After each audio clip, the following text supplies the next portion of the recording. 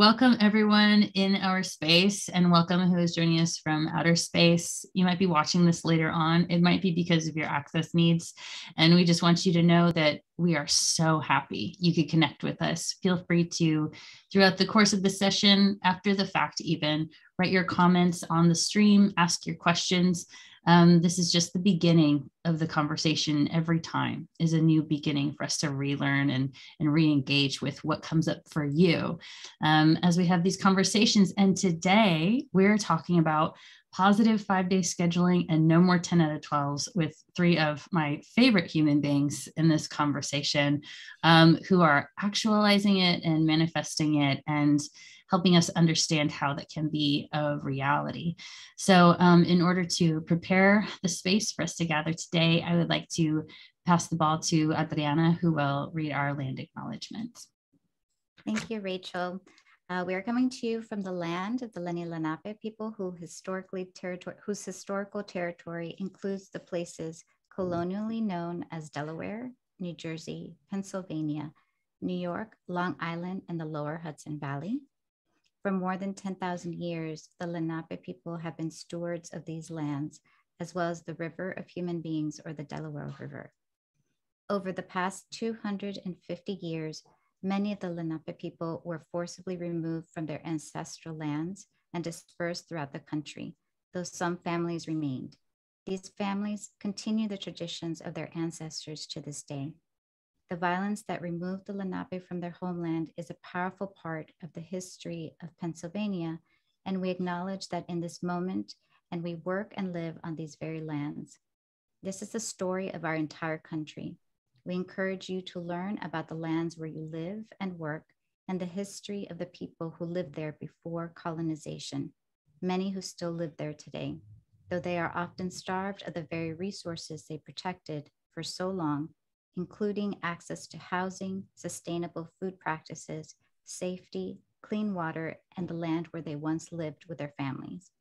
This information was provided in part by www.lenape-nation.org. Thank you so much, Adriana. We receive and acknowledge that the statements and realities. And now it is my pleasure to offer into this space our community agreements. So this is something that we will all engage in together. We see you all as human participants, even as listeners. As a session participant, you commit with us to welcome all caregiving responsibilities and realities in the background or foreground of any meetups, phone calls, and exchanges, and embrace your life in our pursuit of productive and supportive practices. As a session participant, you commit with us to creating a transgender and non-binary affirming space, all language that includes but is not limited to mother, parent, dad, caregiver, etc., applies to any individual who identifies with these terms. And as a session participant, you commit with PAAL to creating spaces rooted in justice and anti-racism in our structures, practices, policies, principles, and producing. And as a session participant, you commit with us to creating safe and supportive spaces for disability access and inclusion and all access needs present in the space. And now I would also like to share the safety acknowledgement of our community and our communal responsibility as we gather digitally before we engage in our conversation. And we want everyone to know with this agreement that we prioritize safety over civility. That means that if at any point in this session you feel unsafe, please speak up for your own safety using your voice, the chat, or even private messaging myself or a colleague if that feels most supportive. Whether there's Zoom bombing or aggressions that may be seen as micro to the outside but are not micro to your experience, we will honor your experience and engage immediately. Your safety is more important than the flow of this conversation, so please absolutely prioritize yourself in that moment. And with that, it is my absolute pleasure to introduce our guests to this conversation. I will be doing brief introductions to honor the work that has touched PAAL's work and touched our lives. And then I invite them to also self-introduce after that before we get started. As I do the introductions, I would like to invite everyone participating in this session to please drop into the chat why you're here. What came to mind when you saw the title of this session? What's on your heart when it comes to scheduling? It can be even just one word like logistics, or it can be one word like one phrase like crew payment, or it can be, I really need this in my life. Can you talk about how to frame this? We invite all those questions. If you would like me to read your question anonymously, please share a direct message with me, and I'm happy to be that voice in this space. So populate that chat. Without further ado, I would like to first introduce Patricia McGregor, who is a director extraordinaire. We first met at the Yale School of Drama. Her accolades are aplenty, which we'll share later on in the space. But Patricia, as a director, has effectively executed 5-day rehearsal days. Rehearsal weeks. She has executed Tech Without 10 out of 12s, and is a part of the PAAL advisory board because of her fluency and understanding of this mission and this agenda as being part of labor equity and labor ethics, and how we can all engage in a workplace that honors its artists and contributors. So Patricia, thank you so much for being here. Thank you for having me, and thank you for the work you do.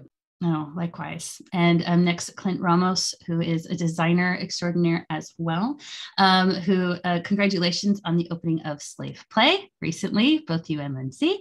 The reopening, I should say. Clint is also a part of the collective design action that is advocating for more equitable, anti-racist, and humane spaces.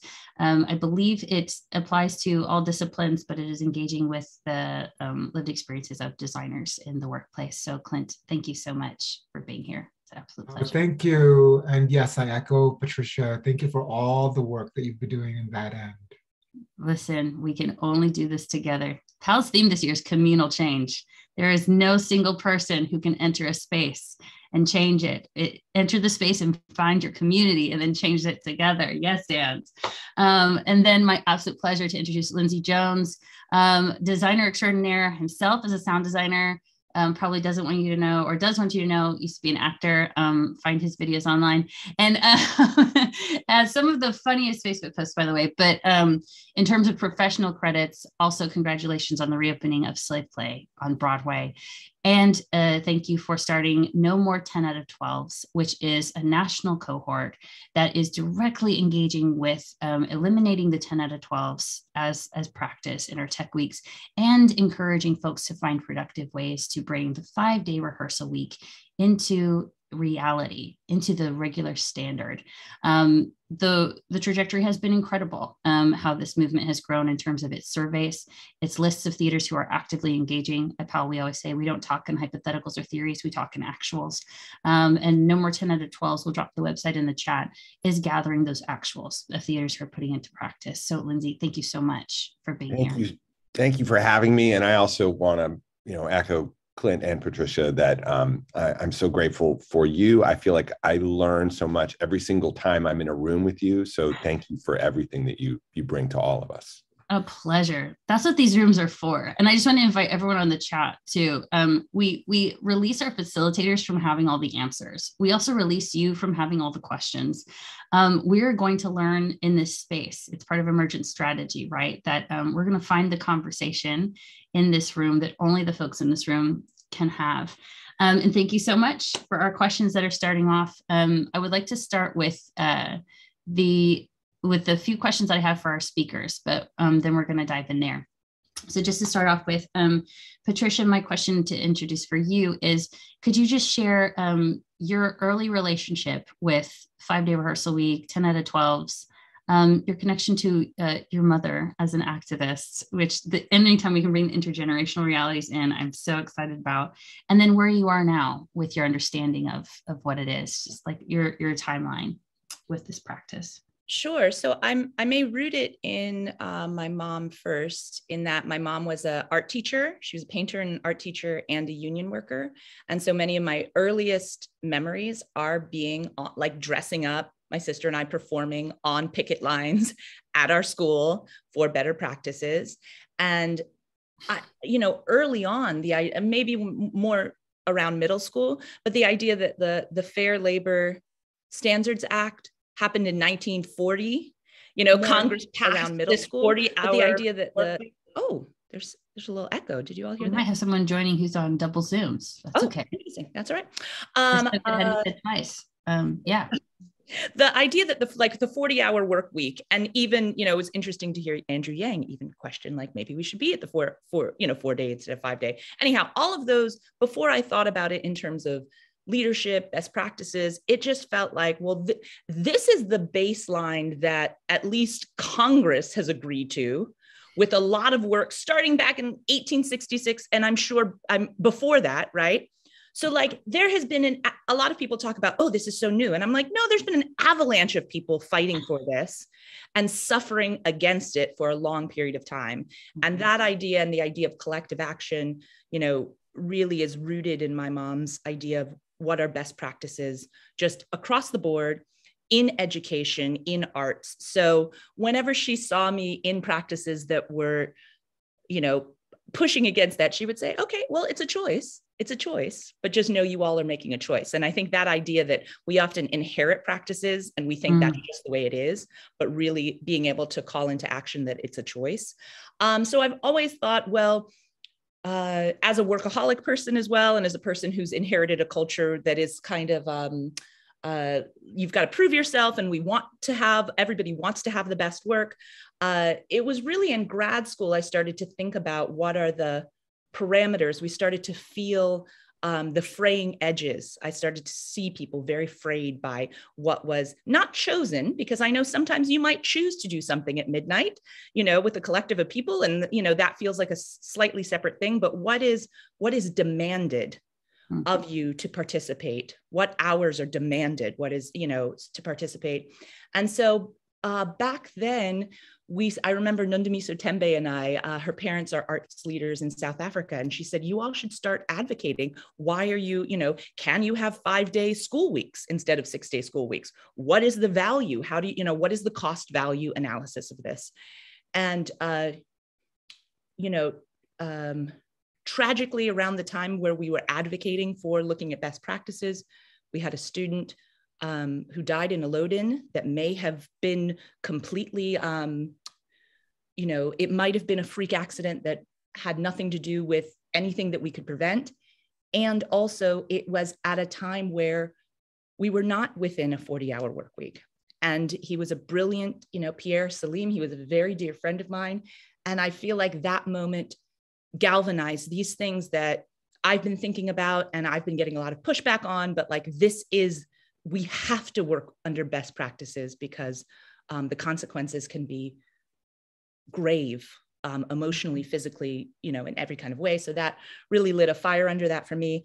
And I just think, a lot of people say, I do think it helps if you're a caretaker. I think it helps if you're a lot of things, but I actually think it's just a better way to work. And I love somebody in their notes said 10 out of 12s is a colloquialism for 14 out of 18s. There are many people for whom they are working 18 hours a day. We are trying to do work that illuminates humanity, that hopefully moves us towards a better way of being. And yet we work against that so often. And I have, what I love about the work that you're doing and these collaborators here is I do feel like we're working more collectively, because I've been in a lot of spaces where I've gotten such major resistance and such major call out, like, you're such a troublemaker for banging the pan on this. What's so exciting to me is it feels like now there's a collective wave, and this thing that felt like it was an outlier, this idea of 5-day work weeks or no 10 out of 12s, it feels like it's now centering in the conversation, which is so exciting, because then I think we get to collectively move that thing forward. And it's not about an individual radical thought. It's about, this is the best practice, and we just have to create the new way. And anyhow, there's a lot I could say about it, but I hope I answered what you asked. Yes, and more. Yes, and more. And I feel like the head nods I'm seeing and feeling in the activity in the chat is just evidence of that.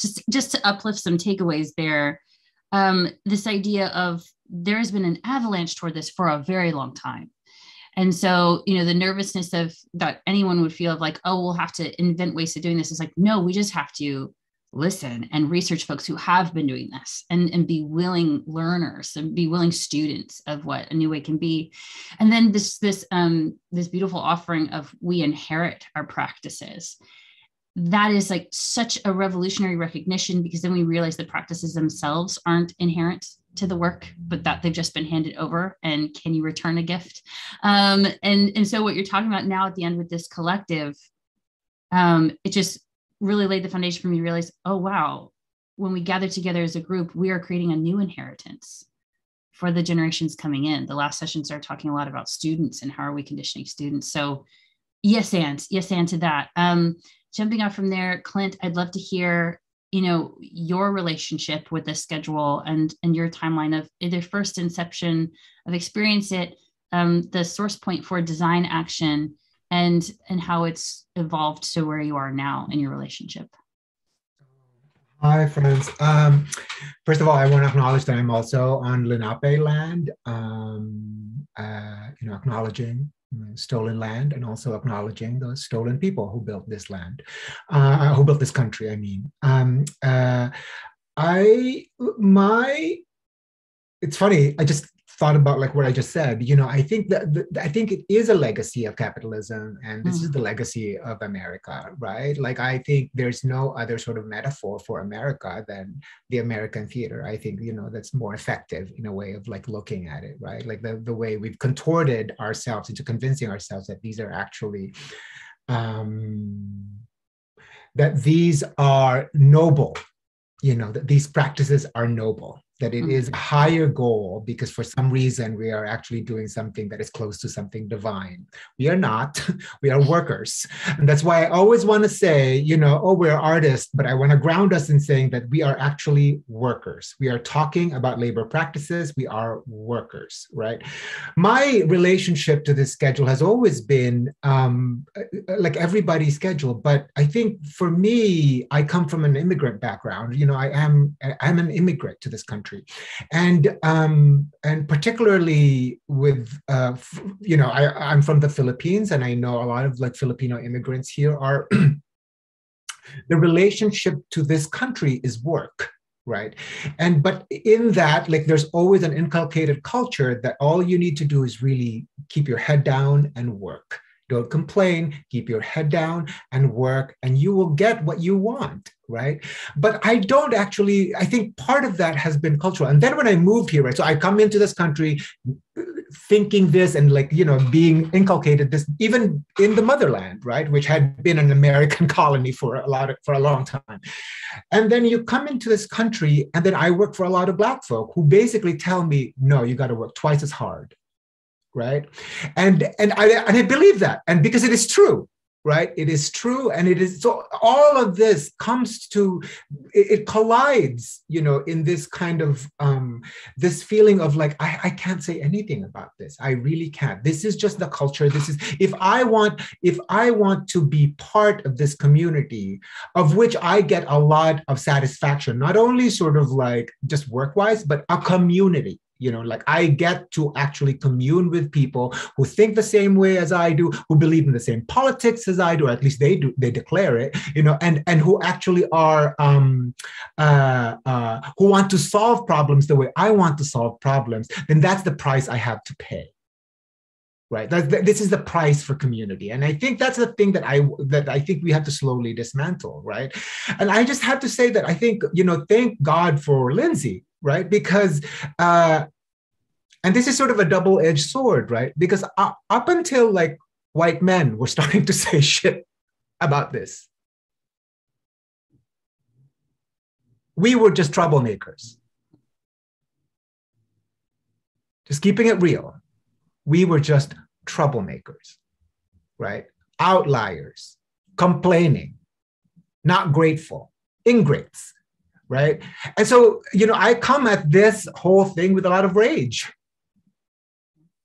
Straight up, a lot of rage. And I am most effective when I disrupt, and so that's, to me, it really drove home the point, right? When, after we see you had written out the demands, and I was having a conversation with Rihanna Yazi, who runs New Native Theater, and she really hit that point of like, yes, it is oppressive to everybody. Just consider the baseline oppression, which is already immense, right? But when you think about Native people, people who are recovering from genocide, and you are asking them to literally participate in working conditions that do not promote family, then what are we actually doing? It is not benign. It's not like, oh, you can choose not to or do it, because I hear this rhetoric right now, right? I hear this whole rhetoric that's happening in theaters right now, where it's like, well, you can choose the 5-day work week or you can choose this. These are what institutions are doing right now. But I want to ask these institutions, are you actually considering the power dynamics of who's asking these questions? What are you going to do to these actors who want to succeed, to these designers who want to succeed, to these directors who want to succeed, and just say, hey, choose. This is what we've always done, and this is what the institution knows best to do. Or do you want to do the other way? What do you think they'll say?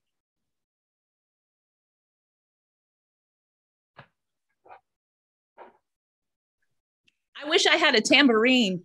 I wish I had a tambourine.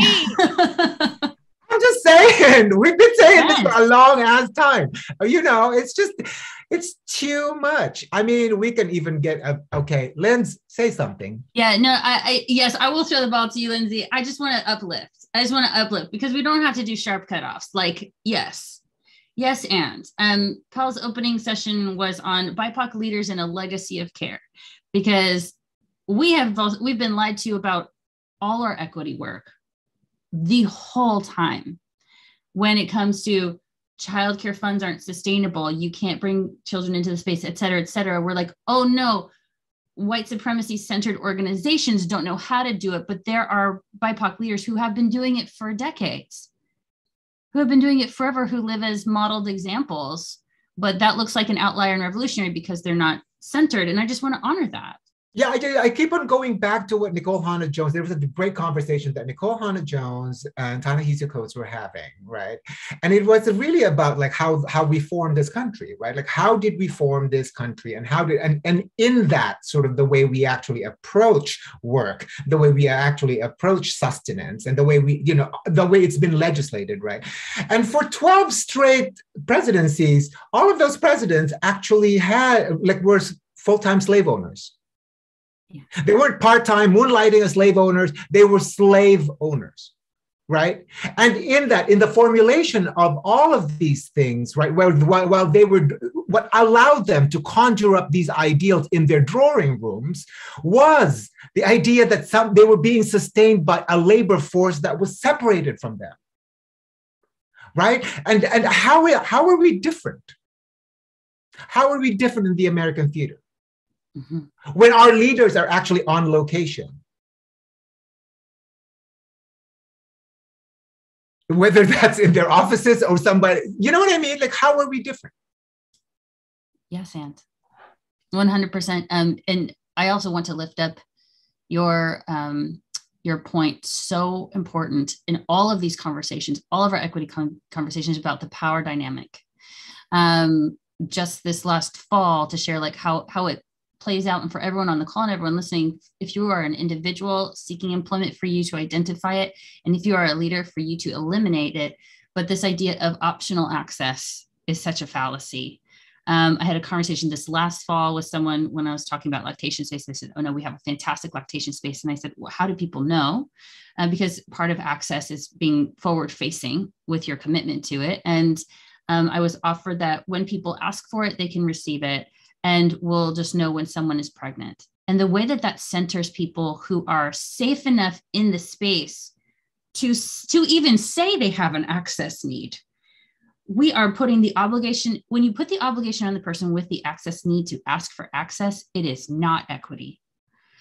It might not even be legal in some points. But this idea of, if you're the institution, we talk at PAAL about identifying where you are on the power dynamic vertical and where you are on the discrimination horizontal axis.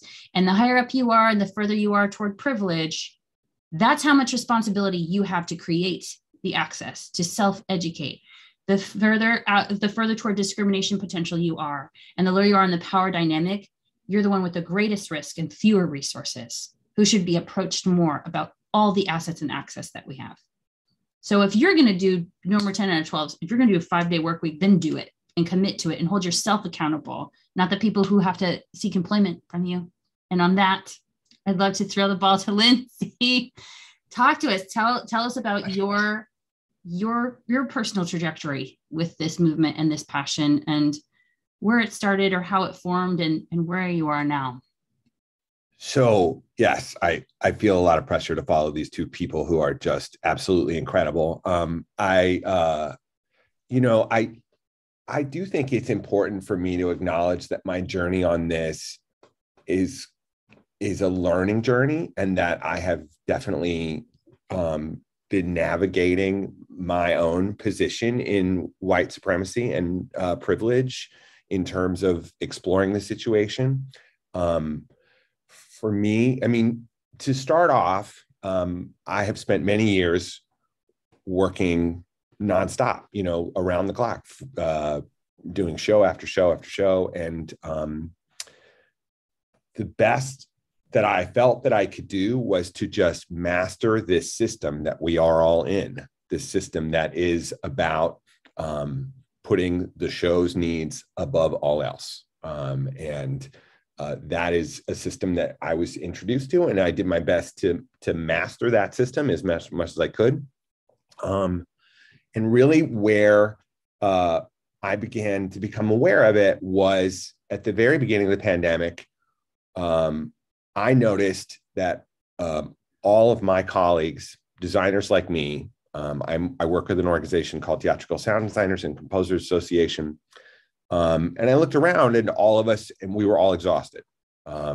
We were all overwhelmed.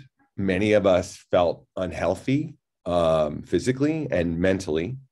And also, I have many friends who are in design positions in the business. They've had tremendous strain on their relationships. They've had tremendous strain on their family building possibilities. It's very stressful. And so I introduced the idea of what if we came up with a way to sort of discuss self-care for the designer, of trying to figure out how we could do that. And really, it became clear almost immediately that self-care is almost impossible in the current system of 6-day work weeks and 10 out of 12s. You have no time for self-care. You have no ability physically to create that. So that's sort of the impetus that really got us thinking about it. And then thankfully, We See White America, White American Theater came out with their list of demands where they placed it as a priority. And I look at those lists of demands as a tremendous gift to all of us, for us to really stop and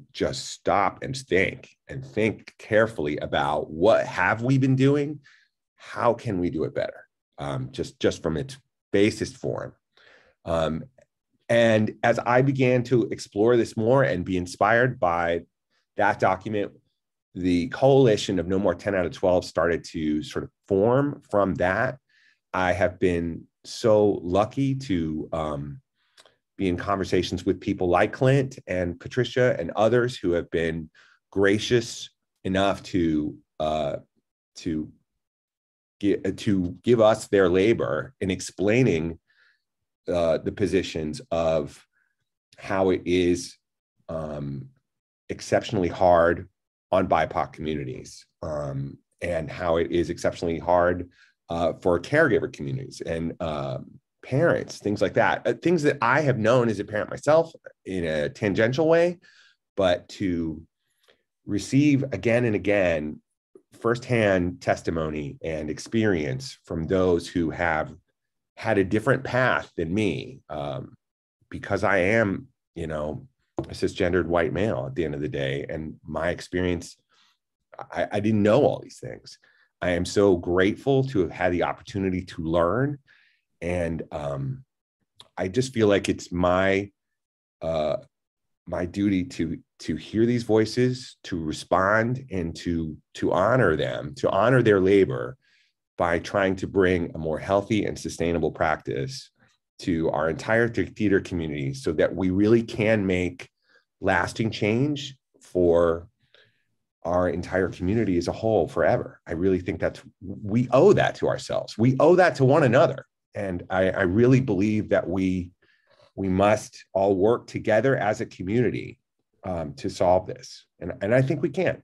I think it's really going well. And I'm really excited about where we are with this. Yeah, absolutely. So that's my follow-up is I love that you identified being on a learning journey. I think that a lot of folks on this call and maybe even folks watching the stream, that's okay to acknowledge for yourself too. You may not be at the point of like experience. You may be, I have my own kindness to baby Rachel, really misunderstood the assignments, story that I will share, confession, where it's okay to be kind to yourself that you did not know or do not know. But the question is, are you learning? What are you doing with the learning? And that's my question for you, Lindsay. I want to hear about no more 10 out of 12s. What have you done with your learning now? And where's the cohort and what is the cohort? Well, okay. So that part is really exciting. I mean, that is the part I'm super, super excited about. Just to talk briefly about the journey of no more 10 out of 12s, what happened was initially we began as a sort of a collective of designers, just as a starting place. We almost immediately reached out to stage managers. We found directors, actors, producers, production managers. We wanted to try and find as many different parts of the industry as we could to have everyone work together so that we could all have a sort of universal perspective of how these practices affect people within their individual job tracks inside of theater. We then began collecting data and research. We invited several health and safety experts into our group who have been able to inform us with all sorts of information. And then we created a website, which you can check out now. It's nomore10out12s.com. And there is all kinds of information on exactly the data of why 10 out of 12s and 6-day rehearsal weeks are harmful from a health perspective, from a safety perspective, from a respect and, a fairness and equality perspective. All of those things are really important. They're laid out there. And then from there, we started to collect people's individual experiences through our petition and through our survey to try and understand people's things. And from there, we've begun to sort of branch out and say, okay, let's take all this stuff that we've learned. Let's share this with as many people as possible. Let's get this conversation started. Find a friend and sit down with them and say, I know you don't like having to do these 10 out of 12s. Here are some helpful reasons for you to understand why you don't like them, as opposed to just somehow you're lazy or you don't want to work hard. Because I've never met a single person working in theater who doesn't want to work hard. We all come to this life with a tremendous amount of passion and a tremendous amount of ambition. And we understand theater is not an easy thing to make a living in, from its basis thing, but it does not have to be exploitative. It does not have to be anti-family. It does not have to be anti-BIPOC. It does not have to be anti-disabled. There's so many things it doesn't have to be. And by having these conversations, allowing people the ability to reflect on what these potential changes could mean, it's been so exciting to just watch light bulb after light bulb after light bulb turn on for people who say, I can make a difference. I want to start this. And so that has been our journey. And where we are right now is we have over 125 theatrical institutions who have made the commitment to either no more 10 out of 12s or 6-day work weeks. We're continuing to add people to that list all the time. You can see that list on our solutions page of nomore10out12s.com. And we're continuing to push. And we want to be available as a resource for people to ask questions and try to understand how they can make these changes. Because I think the hardest part is saying yes. Everything after that is totally manageable. And we want to help people learn how to say yes. 100%. I absolutely agree. Perfect transition actually to the chat, because y'all are sharing some great stuff here. Thank you so much. And I'm gonna throw the ball to you all, and then I'll queue up the next question. Thank you from Rebecca. I'm here because San Francisco Shakes has been actively humanizing rehearsal schedules since 2018, choosing a 5-day schedule and no 10 and 12 since 2020. I want to hear from others who are doing this and what best practices they've found, especially for directors, designers, stage managers, and others, since much of the focus has been on actors. And I'd love to refine that even further, Rebecca, if that's okay. Because Lindsay, let's just dive in. Could you just share briefly before we jump to the next question about your thoughts on centering crew and designers and folks who live in techs, and how to make sure that the practice of just eliminating 10 or 12 centers the folks who need it? Absolutely. So yes, as it has already been pointed out in the chat, and thank you to those who have said that, a 10 out of 12, essentially, just to break it down, is a requirement from Actors Equity Association that is for actors and stage managers only, that they work a maximum of 10 hours in a day out of a 12-hour span. That is currently the only theater union that has any type of mandate on how long a worker can work in a day. So for example, in my union, United Scenic Artists, I have no limit on how many hours I can work in a given workday, or how many days in a row I can work. The same is true for those in stagehands who are in IATSE, and many other unions that are not Actors Equity. They all have no limits. So as a result, a 10 out of 12 day that we know the actors are working can frequently mean a 16 to 18 hour day for those who are working 4 hours before the actors arrive doing notes, and frequently several hours after the actors leave at night, which is a completely unsustainable way of living. You can't really do that for that long. And I think Clint said this earlier, we're not any greater humans. We're mortals like everyone else.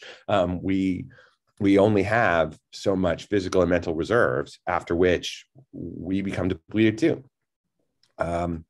So by reducing 10 out of 12s to a lower number, what we're basically doing is taking those folks who work those 18-hour days, and we're lessening those hours, hopefully by at least 2 hours. That's our start. In a perfect world, it could be less, and there may be more ways to accept that, but we want to at least make a good faith first step to allow people to have a less of a longer day, so that they can do their jobs and still have a life and have their health. Absolutely. Let's do a pendulum swing. Lindsay, I'm going to do a quick play with you. And I'm going to be executive director, really excited about making change in my organization. And I'm going to come to you, and I would like for you to, as a designer crew advocate, ask for what you need. So I would like to say, okay, Lindsay, that's great, but then what do we do? What hours are you doing? Are you doing 6 out of 8? Is that still for the actors, or is that for the crew? I mean, does the crew come 6 out of 8 and then the actors come 3? This just sounds like a lot of hours scheduled. Do you have a template, or do you have a format, a best practice, or other organizations that are doing it in a way that's structured that I can write down on paper in the numbers? So yes, the great news is I have a list of 125 theaters that have already started doing this. They're all available to you at any point. They're on our, we encourage you to contact those theaters, because the truth is all theaters work differently from one another. It's challenging to sort of say like, well, this worked for this theater, so it'll just take their solution and paste it into yours. Every theater seems to have a different culture, seems to have a different corporate structure, but those ideas, they can be shared. And so hopefully by contacting theaters that are on our list and saying, how did you do this? You can gain ideas from that and make your own ideas. 100%. No More 10 out of 12s doesn't necessarily have a specific template that we can hand to say, here's how you solve your problem, American theater. And technically, it's not really our responsibility to do that. We want you to own that solution. We want you, American theater, to make this your priority and make this your solution, because we want you to invest in that solution. If we just hand it to you, there's no way to know for sure how seriously you're going to take it. But if you really put the time and the thought and the effort to explore these things, and we've given you all the resources for you to do that, we believe you're going to come up with not only the best solution for your organization, but the most long-lasting and substantial solution. And it's also, we're saying this should be an evolving idea. This is not like you make these changes and then you just walk away and you're all set. In theory, you will be you'll be listening to your artists. You'll be listening to the workers around you and saying, how is this working for you? What adjustments do we need to make? And this will be an ongoing thing, which then hopefully might translate into other areas such as childcare and other things that I'm sure people in this room would be very glad to talk about as well. The idea of, like, once you start listening to your workers to make it a more beneficial place to work, perhaps there are other changes you can make to make it a sustainable environment over the long term. That's my hope in the future. 100%. And there's a director question, Patricia, that I'm going to throw to you in a hot minute, but just a huge yes and that the responsibility of self-education. Anyone who wants like a quick template and answers no. Do the research, invest in the work. Lindsay said, listen to your artists. And here's why that's going to feel scary and not as professional or as structured, is because exactly that of what we've been talking about all week as well. You start saying like, well, if we provide childcare and those access needs, we'll set a precedent that we have to do more. And we're saying that's exactly the point. We're not saying here's your one sheet on how to eliminate 10 out of 12s and still come up with a show that people buy tickets for. We're saying, listen to your artists. Here are the resources you need to self-educate. Prove yourself as a leader by how you invest in your immediate community first, before you start talking about your donor community and your audience community. Thank you for that. So in the chat, Ashley shares, I'll throw this ball to you, Patricia. As a director, thinking about how to advocate for the needs of my actors and creative team to producers. As a programming manager in a nonprofit, thinking about the toll that tech performance weeks take on our part-time staff and non-exempt full-time staff who might have to manage comp time. So Patricia, I know you've had these conversations with producers. So yeah, sharing, kind of sharing what that dialogue is like. I feel like, I love that you put the matrix of like where you sit on the vertical and horizontal in terms of access and all that. And I think people now see me coming and they're like, she's going to ask for that 5-day work week. And in the rehearsal room, it's actually easier, because it's just the way I work. I feel, okay, a couple of things you can use to advocate. The labor does not end when you're in the room. Right? So everyone, my expectation is that, or my knowledge is that people outside the room. So if you want to just count numbers, count the amount of hours it takes for an actor to learn their lines.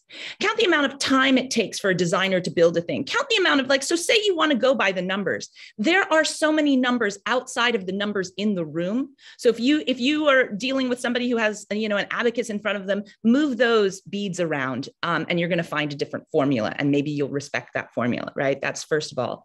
Second of all, this formula that we've received, that almost any play, maybe there's more time built in for a musical, but whether you have a 1-hour solo show or like a 3-act play, it is all generally expected to rehearse in the same amount of time and tech in the same amount of time. That is arbitrary.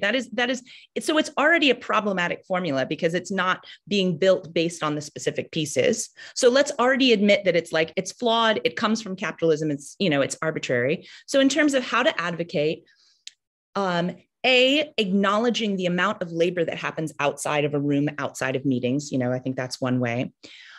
B, and I really do, it's even recently, I feel I failed on, I came into rooms saying, I do 5-day work weeks, I blah, blah, blah, blah. And I didn't look at the schedule all the way down to tech.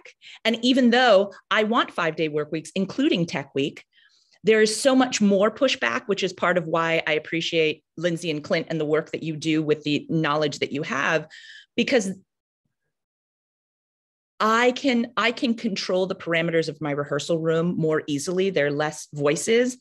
Whereas, you know, I've been really pushed very hard back on, where they say, well, you don't, you know, we can't do it because of this, we can't do it because of that, you're not going to serve those groups.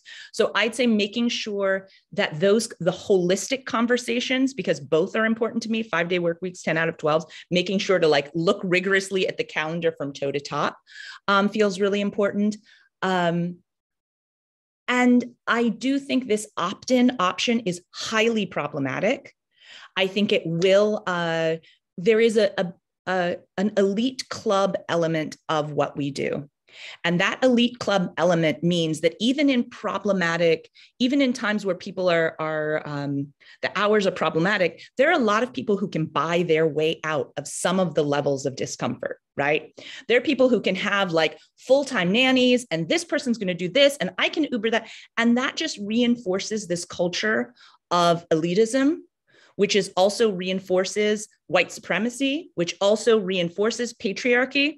So I think if you really look at what are your core values, if you really value these things, you have to undo the system that you've inherited. And you have to acknowledge the amount of labor. Thank you, Clint, for centering this idea in that we are workers. You have to acknowledge the work that is happening radically. And still, even as I advocate for these things, I usually wake up at 2 a.m. From 2 to 4, I do work.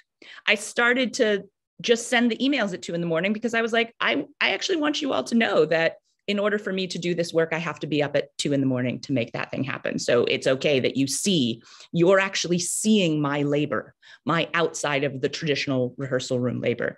So I think ways in which we acknowledge that, and ways in which we really, you know, and it's hard because I want to be as gracious as I can. But there are times where you say, you've got to take a hard look. And if you are calling that you value these things, or don't pretend you value them. That's one of my conversations now. Like, let's not pretend that you value them, just like do something else. But if you're saying you're valuing them, these are some of the steps that you need to take.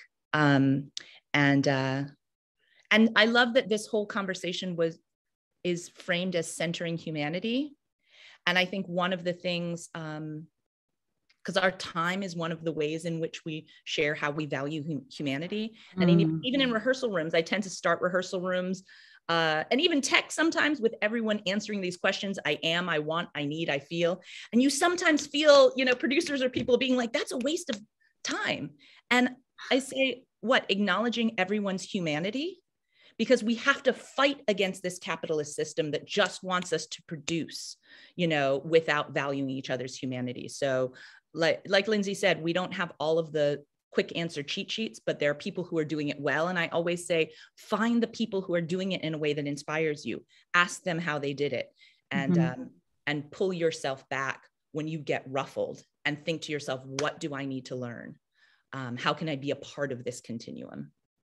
Yes, and what I love about that is we've so many of these sessions this week, the idea of communication as part of dismantling structures that are oppressive has come up. The fact that we can acknowledge, I'm in a learning place, I don't have it figured out, and abandoning that perfection.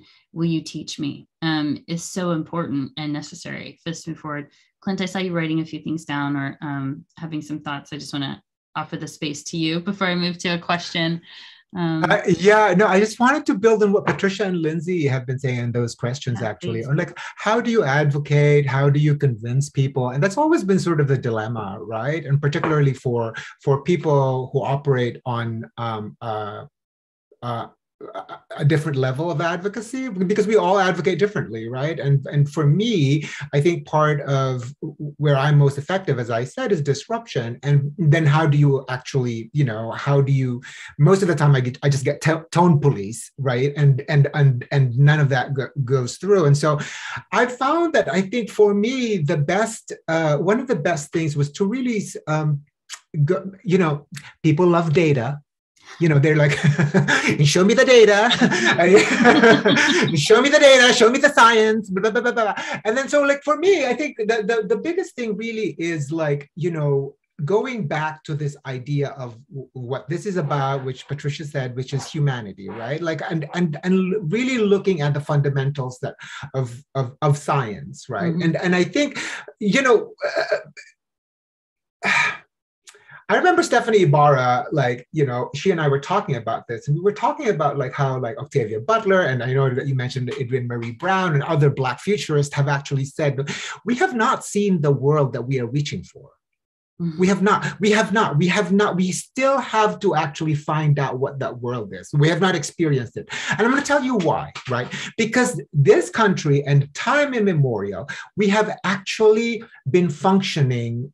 We have been operating on a very lessened and decreased cognitive performance level. And I say that because we have been functioning on a culture of scarcity. When I first listened to this whole scarcity thing, I thought it was like, are they talking about? Like, what exactly are you talking about? Right? Like, and it took me a long time, and I really digging into this. And it's scientifically proven, right? It's just science, right? That when you operate on this level where you are of want on a daily basis, right? It's inculcated to your cell on a cellular level. Mm-hmm. Your cognitive performance is so lessened by almost like 40%, right? So when we talk about like these labor practices that promote a being where when you wake up, the thing that you think about immediately is, I didn't get enough sleep, right? That's the number one thing. And then you go through your day thinking, we don't have enough time, right? You end your day in your bed thinking about the tasks that you failed to do.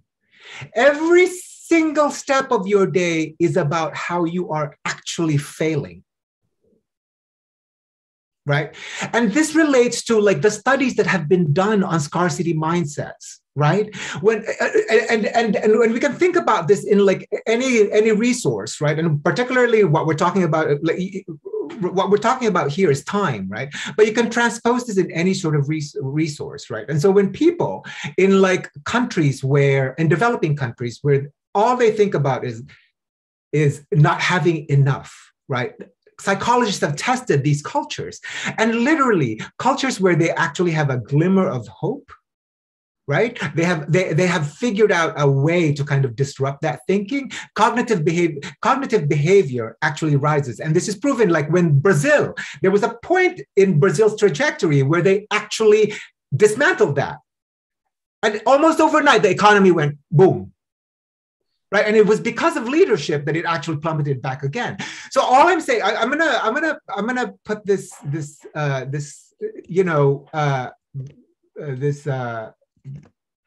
study in the chat, right? And so we have to really think about it scientifically, right? We have been functioning in this country on that level.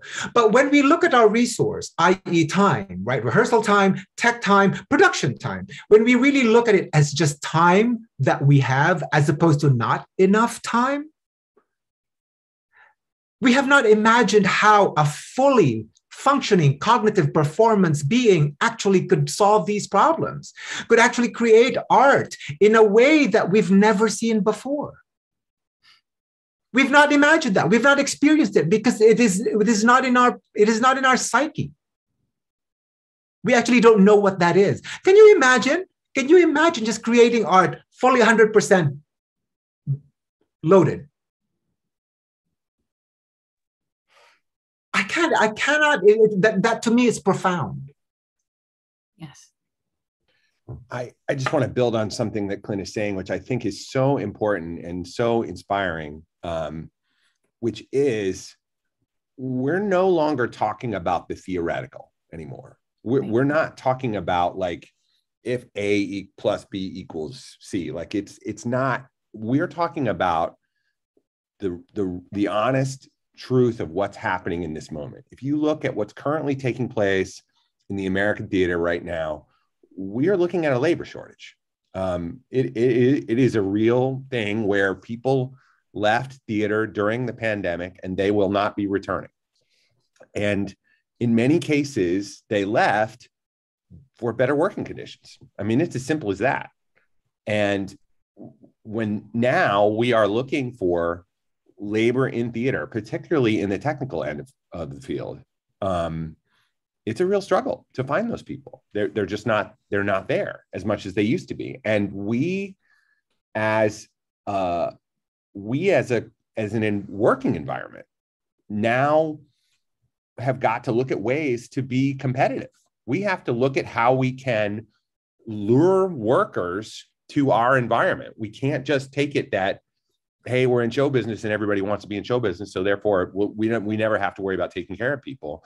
We're learning the hard lesson right now in this moment, which is that we must do this for our survival as an institution. This isn't just about like doing the right thing, although God willing, I would love for everybody just to do things because it's the right thing.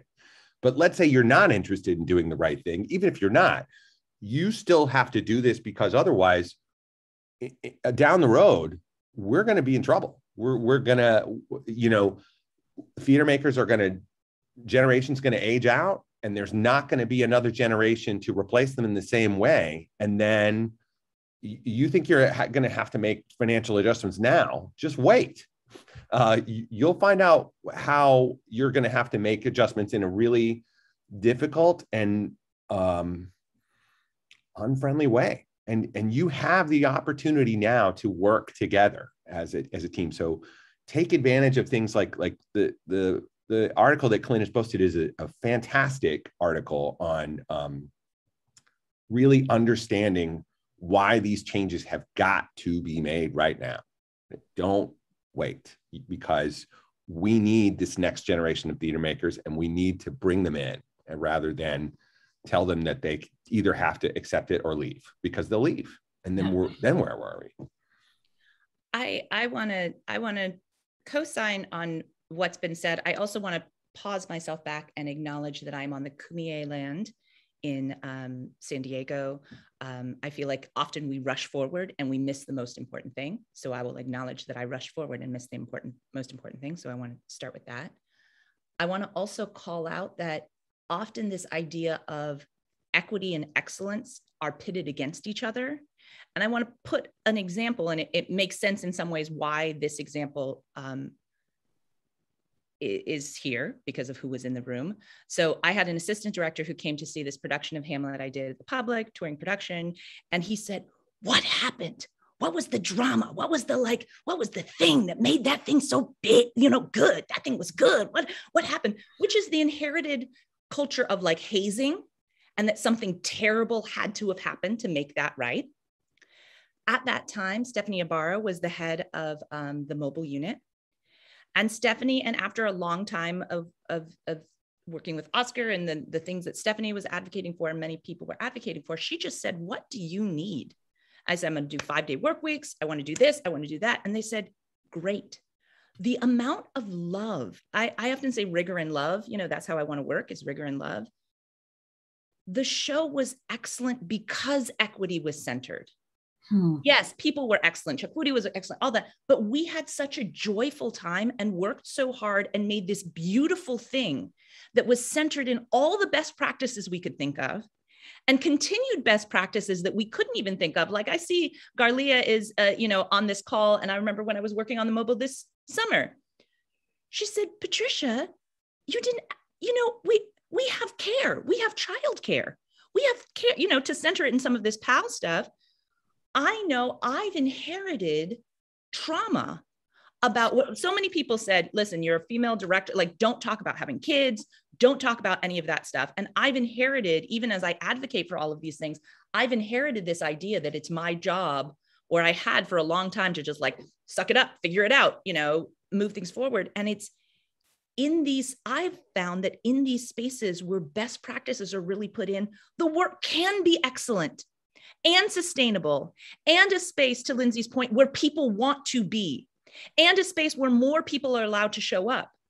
And as a person, I appreciate Clint saying, thanks, Lindsay, for joining the team, because, as a Black woman, I often get in front of a lot of these things, and you have to be dragging people with you. And I say, you've got so much more power.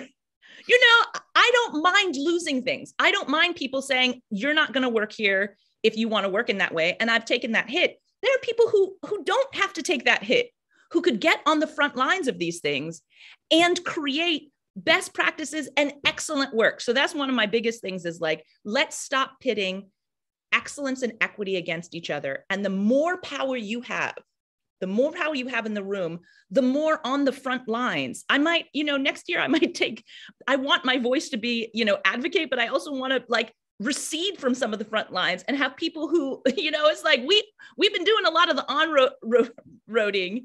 If you believe in the thing, can you take the front lines of it? And it can lead to a more equitable, more excellent, and more sustainable into the future, because a lot of new, upcoming generations are like, no, we're not trying to have that flawed thing that you all just decided you could go through that hazing process.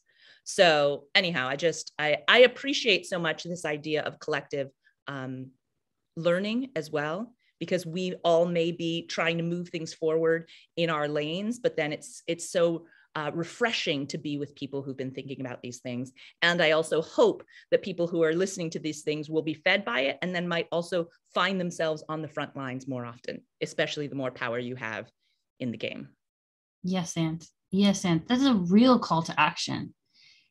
Folks may have come in here or joined to be like, I want my call to action to be my one sheet in my template, but no, the call to action is your advocates are tired. They're making your art better, making the space better. Your call to action is like, now it's time for you to step up and be better and do a better job using your privilege and your platform and your leadership to say yes to people when they tell you what they need in order to make that art that you say you're begging them to make in your space. I also want to uplift that phrase that you shared, Patricia, that excellence and equity are often pitted against each other. That is such an important anchor point in framing this whole conversation, because I think that's part of the shame surrounding it and part of the guilt surrounding it, and asking for what you need, because we've been conditioned to feel, if I ask for childcare, if I ask for 5-day rehearsal weeks, if I ask for, can I take my kid to the doctor? They might have been exposed to COVID. If I ask for these things, I'm going to be seen as difficult. It increases exponentially depending on the intersections of your reality and discrimination. And you will be seen as less of an artist, less of a contributor. You will be making the play not as good. You will be making the work not as good. And the audacity of that lie, that myth, that if you do not, and earlier today, Tamani Garza, she's our National Director of Community and Justice Initiatives, shared the phrase that institutions cannot continue just making a sacrifice at the altar of performative change or performative justice, because the collateral damage is real talent. It's real people. It's real art. And I just want to continue to drive home this idea. Thank you, Clint, that you introduced in the space of, imagine the work we could make with sleep, with food, with coming into the room saying, what do you need? Instead of, where have you been? That entitlement is not going to bring anyone's best forward. Clint, feel free to jump in. I also have some questions we can try to get to in the chat. Thank you all again for being so engaged here. Yes. This is a question from Facebook. I love all my design opportunities, but logistics, and this kind of harkens a bit. I'll do a comment and then pass on to anyone who wants to answer, but I love all my design opportunities, but logistics, too much work, needing it all to make a living. I'm a freelance designer, adjunct professor, working at multiple schools and community theater, not enough time to see my kids. I would love a 40-hour week job with reasonable hours, still making a living and grow my career, but how? And I just want to offer that, like, so much of this is centered around this idea of this reality of exhaustion that you introduced in space too, Patricia, of, yeah, how can we all gather together for, let's say, this one comment on Facebook? If all of us became advocates together, we wouldn't exhaust our advocates who are making change, and we wouldn't lose the people who are asking this question on Facebook. So yeah, what is your response when someone comes to you and says, in this present moment, in this time of change, I want to make a living and grow my career, but how? What is the offering that we can make to these folks?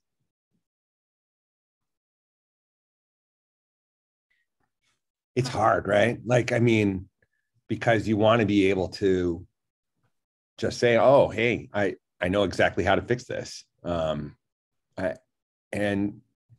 think it's going to require a combination of hard choices. It's going to be hard choices for the people who make these institutions, who are run these institutions, about creating a more healthy work environment, a more sustainable work environment. But it's also, this is the hard part. It's going to require some discipline on us too. And that's tough. And I think that's one of the things that we've tried to do in No More 10 out of 12s is, this is not an us versus them problem. This is not one group of people have this and another group of people don't have that. There is elements of that. But the reality is by changing our schedule, it does mean that we'll be committed longer to a show. It means that we might have to, we will work less hours in the day. And if you are paid hourly, then you will be paid differently as a result of that. The theory is that we're reallocating these hours. So the same hours you would have worked within a certain number of days, you will work in a longer number of days to make it sustainable. But you may have to make choices. And when people say, but I might make slightly less money if I do it that way. It's possible. It's not entirely, it's not a foregone conclusion, but that could be a thing that happens. And I want to say to those people, we're making these decisions as a community because we are prioritizing other things than simply capitalism. We are prioritizing our health. We are prioritizing our family. We are prioritizing the future. And so I want to be clear with everybody who hears this argument. All of us will need to compromise the way we have done our business in order for true change to happen. We can't just say, oh, okay, other people will make this change and then we're good to go. All of us are going to have to transform in some way and become more aware and become, understand these working conditions take into account more than just money. And that's a difficult thing to get your head around, but once you do, you'll understand that these are the things we have to do to move forward. I'll also say some of the work that Art Equity is doing is interesting to line up. And one of the things that Art Equity does, and this is like bridging to political, how do we advocate for national support as well. Art Equity has, to Clint's point, gathered some of that data, and presented it and said, this is why, senators and governors and Congress people, all kinds of people should be advocating for the arts and allocating more public funding for the arts, because arts actually, an investment in the arts exponentially grows our economy. So for those who are, I always say, this is why I'm doing it, but I know not everyone is built that way. So if you want to make the case in this financial way, look at some of the art equity work and help to advocate. I also have to say, I was sustained, there was a Van Leer Fellowship at Second Stage, which for 2 years paid me $700 a month and then $1,000 a month. And I am here now partly because that sustained me. That was an outside thing, but the organization supported it. So I say for these organizations, because I feel like we are often as individuals trying to figure these things out. And I feel like now is the time more and more that organizations and institutions need, and people with the most power need to be really working hard to figure those things out. I think the distribution of wealth, and whether that's, if we're not growing the wealth that comes in, I think Art Equity is helping to try grow the wealth that's coming in. We've got to look at how these things are distributed. So whether that's like, if we only have this in the pie, what are some of the budgets of how do we value the labor versus just the product? And that is also, let's be clear, some of these folks, artistic directors, executive directors, are making $500,000, $1 million a year. If we are looking at the whole pie, I think everything from how we distribute, what's going to be on the stage, to how we pay each hourly labor, to like, what are the people at the top making?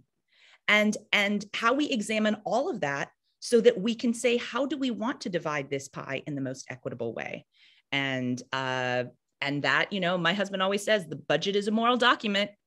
The numbers don't lie in terms of what you are valuing. And if I look at your budget, I don't need to hear what you say. You are speaking to me very loudly. And I think that awareness is becoming more and more transparent. So I'm like, get it together, people. Absolutely. And we just encourage folks, if you feel safe in a space, please know that it's never have to be a hill that you die on. You do not have to visibly parent or visibly care or visibly advocate if it puts yourself at risk. Please know that you have the right to care for yourself. But if in this space, you're at a point where you cannot continue on that professional path with that organization, we're encouraging folks to say, hey, in order to continue this, I need more support because I love contributing here. What's your caregiver support plan? And we have to keep flipping the script instead of, hey, I've got all these ideas of how you can help me make your organization better. Remember that you're adding value to them by your existence, by your contribution. So say, what is your caregiver support plan? Or how are you engaging with supportive scheduling in this next quarter? Because I know that I have more ways to contribute, but right now your scheduling is prohibitive. Your scheduling, not my access needs, are making my work prohibitive. Your scheduling is making my work prohibitive. The responsibility is on the organization, bringing back that power dynamic. Yes, thank you to both of you. A couple of shout outs in the chat. Apologies for the mispronunciation, and Clint is welcome to correct me, but a shout out from Regina. Yes, Kababayan, Pinksy Pride there. Thank you for representing that, Regina. And then we have some folks here. I think there's a solidarity here about labor and hours between artists and freelancers and those who are working in full-time arts admin and positions with producing institutions, disrupting and creating our expectations around scheduling for all of us, really leaning into how we need each other and how we can work to our collective liberation. Yes, thank you so much. Yeah, just a lot of affirmation that when folks have felt more supported in their organizations, they felt that their work was much better.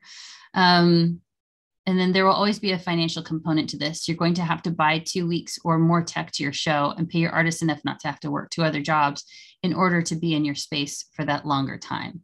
So the money has to come from somewhere either way. We just had a budgeting session and a fundraising session here at PAAL. And when we're honest, the budget is arbitrary and there's a lot of guesswork that goes into it. So what values are you guessing through?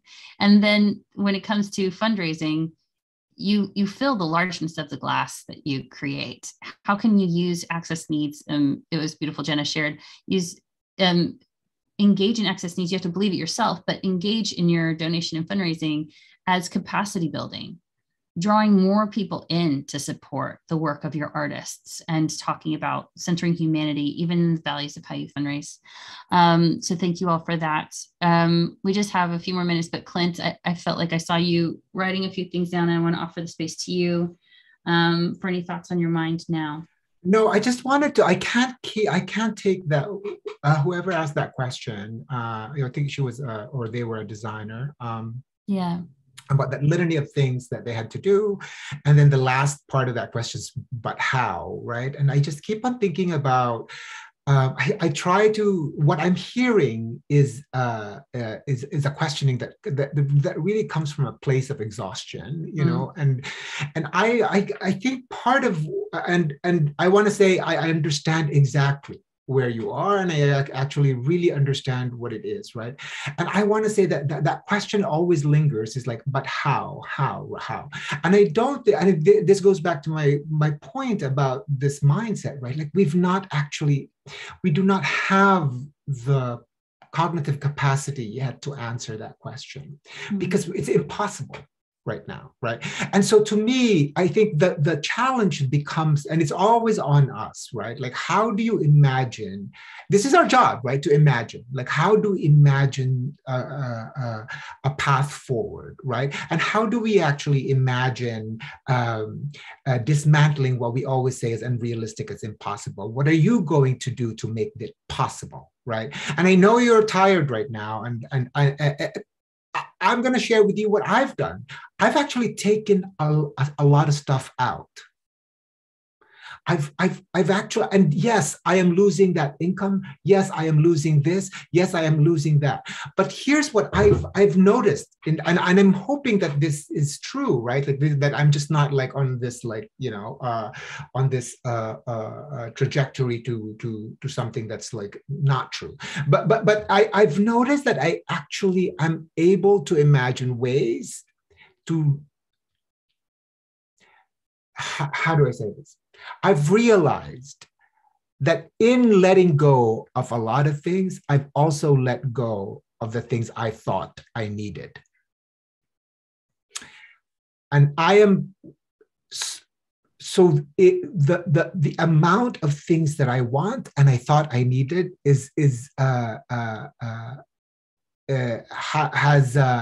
has lessened, and it's almost a direct proportion kind of like relationship, right? And I know this sounds like really hokey, right? Like how I have kids, I have to be an adjunct at this, and I have to be all of that, right? But that to me means that the way the capacity you have to imagine your future is actually very little, because everyone else is taking it away from you. Mm. I don't know what the specifics are. I don't know what, and I am not offering this as a solution, right? But like, this is where I am in my life. I'm getting rid of a lot of stuff. You know, I have to say no to a lot of stuff because I want to, you know, there are things that I want to have capacity to imagine. I want to imagine how to be a better dad. I don't even know what that is.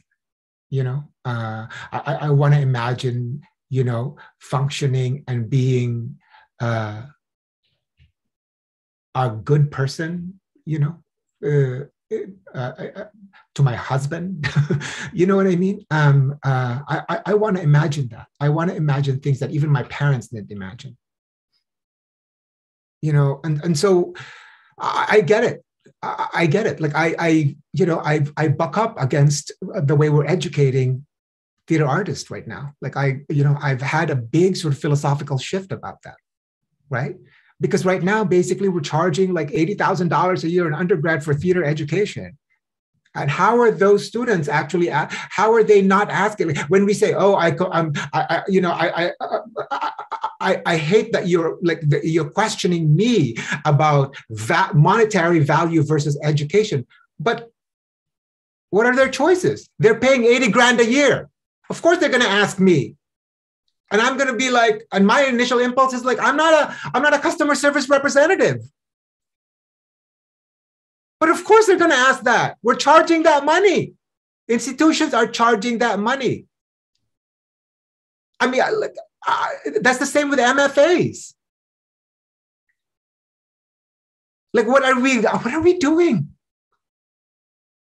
What are we doing?